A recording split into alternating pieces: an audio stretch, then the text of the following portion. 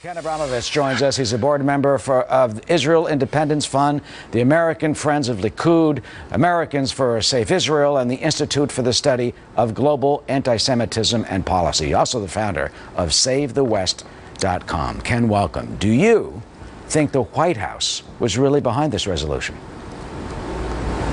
Well, the White House was behind the resolution by definition because anyone working on the resolution would want to know if America's going to veto it or not, and would try to get America to agree to the wording. So America was either directly or indirectly involved by definition. Well, the Israelis are saying, more directly and very specifically, and they claim that they have specific evidence of this, and they will give this evidence, they say, over to the Trump administration when it takes office. Do you think that alleged evidence should be made public? Well, it should be made public also by definition. People have the right to know.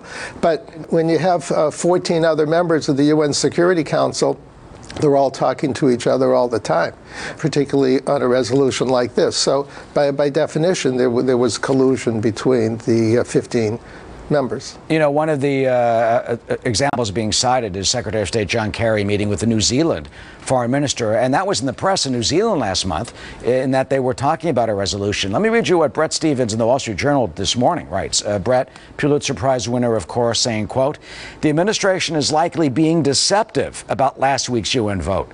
It means the administration no longer bothers to lie convincingly.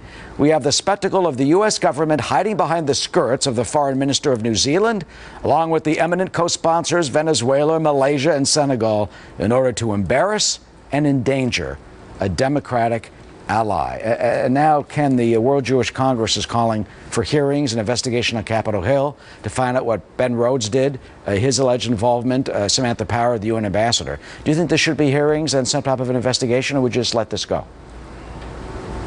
No, this is a big deal. There should be hearings on how this came about, but it's also part of a much bigger issue.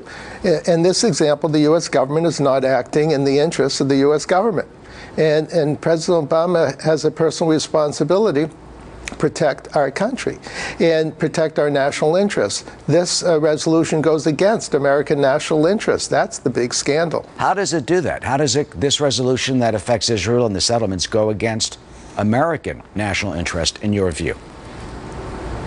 Well, Western civilization's fighting for its life, and Israel's the eastern border of Western civilization.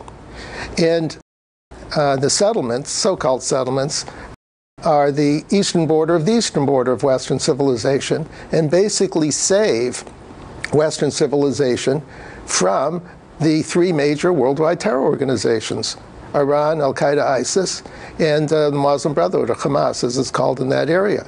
So Israel's doing everybody a big favor by defending them from these terror organizations. Israel also defends Christians, Jews, and Muslims in Judea and Samaria, in Israel, and actually protects the so-called Palestinian Arabs. Well, how about those who say, the settlements, as you know, are illegal under international law, and that Israel is just being provocative with the continued settlement building? I mean, the deputy mayor of Jerusalem is saying that they're going to start, permits for hundreds of more houses. Right. All of those criticisms are just a false narrative. Jews have been living in Judea and Samaria for 3,800 years, ever since Abraham first declared that paganism was a false narrative.